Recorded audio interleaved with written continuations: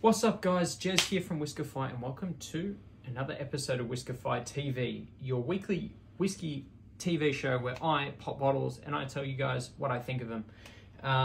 We are episode 115 and it'll kind of be a really sad episode because this will be the last one you guys will see me being at this bar, but there might be a slight change. Who knows? We'll see.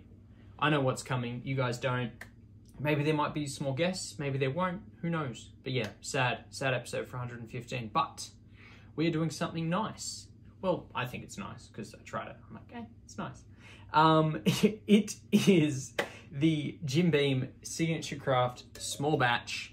I wouldn't say this is kind of like a super exciting bottle to do for my last episode before I go on a cheeky little hiatus, but I think it's one of those things where it's like Jim Beam holds like a very interesting part in my life.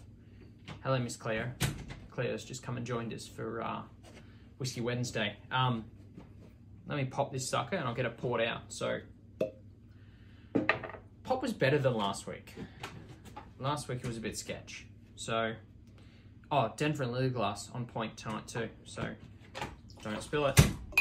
Oh, God, that gave me anxiety. Because I had 5 episodes and then I spilt it and then we're back down to 1. So we are at 2 and we'll keep this party rolling. So 86 proof, 43%, 12 years old. Cost me about 70 bucks Aussie. $40 American. New charred American oak, and the mash bill is 75% corn, 13% rye, and 12% malted barley, I believe. I don't really have a definite piece of information on that, but that is majority of the Beam mash bills. So that is what I'm going to go with, and like the super funky stuff obviously becomes like undisclosed or it's something else. So let me run through the notes and we'll keep it rolling. Beam is on the forefront of innovation, or that's what the back of the bottle tells me anyway. This see, this is why you don't ad-lib. You just go with the script and everything rolls. So that says Beam is on the forefront of innovation on the back of this Beam Signature Craft 12-year bottle. Part of Beam's small batch collection, this juice is masterfully blended, like the word, it's marketing, I believe, from small batches of 12-year-old barrels specially selected for the program. From personal experience, it's rare to have a small batch program that uses 12-year-old barrels, especially if that hits like Aussie shores as well, because we don't really have small batch programs that carry an age statement. It's funny you mention that because Knob Creek dropped the age statement from their bottles, as you guys could probably see behind me here. This is an old bottle. I can't even tell you when I picked this up, but they dropped it from, I guess, their bottling line, the labels, and then it's kind of just come back online recently now because they're able to provide 9-year-old stock again. Hey, good on them. They can put it back on there. Everyone's happy. I'm sure everyone wins at the end of the day. That's what we want, everyone to win.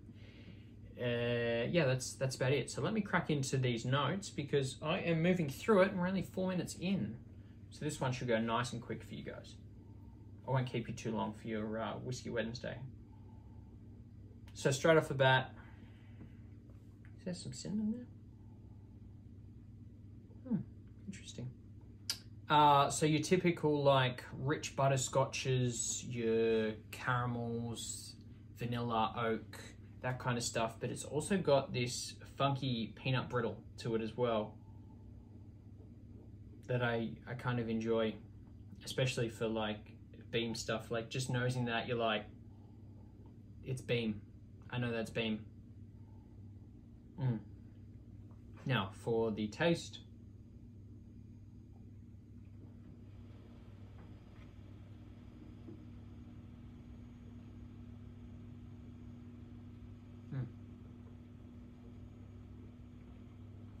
Medium viscosity on it. It's kind of got like this good like little hints of spice coating just covering the whole tongue. Super homely. Gave me a Kentucky hug there as well, just on that finish. Super warming. I like that. It's also got kind of like these toasty sugar notes just working its way over the tongue as well. Once again, really enjoyable. I'll go for the finish now.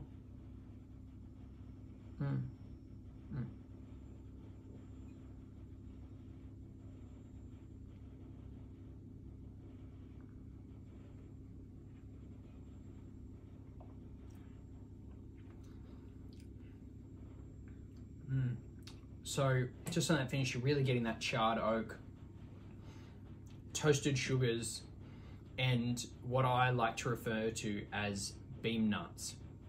It's got a relatively long finish on it as well, but circling back to those beam nuts, I was thinking about it.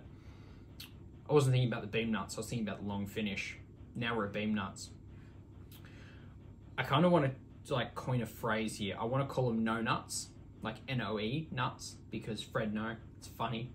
Ha, I thought it was great. I wrote it down. Hopefully you guys think it's funny, because yeah, no nuts. Yeah. Hopefully you guys are laughing. It doesn't make me feel weird about it. So let me know in the comments actually if you guys laughed or if you didn't laugh. Or if I should retire, because I may as well retire on 115, right? Like I'm here for over 100 episodes. 115 to be exact. It's great. Let's not get cancelled. But yeah, let me break it down to the buy, bar, or pass. And then we can kind of go from there. So straight off the bat, a big nose with a heap of flavour. So as I said, those rich butterscotches, those vanillas, caramels, peanut brittle, and oak. Really coming through on that nose, making it enjoyable. Very enjoyable. Next one up is it's priced right for 43% at 5 years. At 12 years. Price right for 43% at 12 years. So for a good price comparison, 90 odd bucks for the Knob Creek small batch when it was carrying the 9-year age statement on it, and that came in at about 100 proof. So we're not too far off that. A little bit longer, a little less proof, still 86, can't go wrong. And the final one, you can kind of get those peanut fixes that you're craving even if you are allergic to peanuts like me. I won't die. I'm not anaphylactic. Anaphylactic? That's the word. I've only had one of these today, and it's early, so yeah, we're getting it out of the way. So yeah, you guys can get those peanut fixes even if you are anaphylactic, but I'm not a doctor, so I probably wouldn't recommend it. But I do recommend this drop as a buy, so hopefully you guys can pick it up for 40 bucks or 70 if you can find it, because it's limited in Australia. I've only seen a few. I bought 2 bottles last time I saw it at 70, so hey, like, man, can't go wrong. But yeah, thank you guys so much for watching. Hopefully you enjoyed this Whiskey Wednesday video. Hopefully you enjoyed me reviewing this being small batch. Please let me know your thoughts in the comments. Yeah, also let me know if you want to sample. Just drop it in the comments in Instagram, not on YouTube, on Instagram, maybe one for YouTube as well, but I struggle to get the samples out overseas. But yeah, let me know, because, you know, hey, the best kind of juice is free juice, so maybe that should be the tagline for the show. Let me know. Thank you guys, love y'all. Hopefully enjoy your Whiskey Wednesday, because I love you. Stay thirsty. I'm Jez. Peace.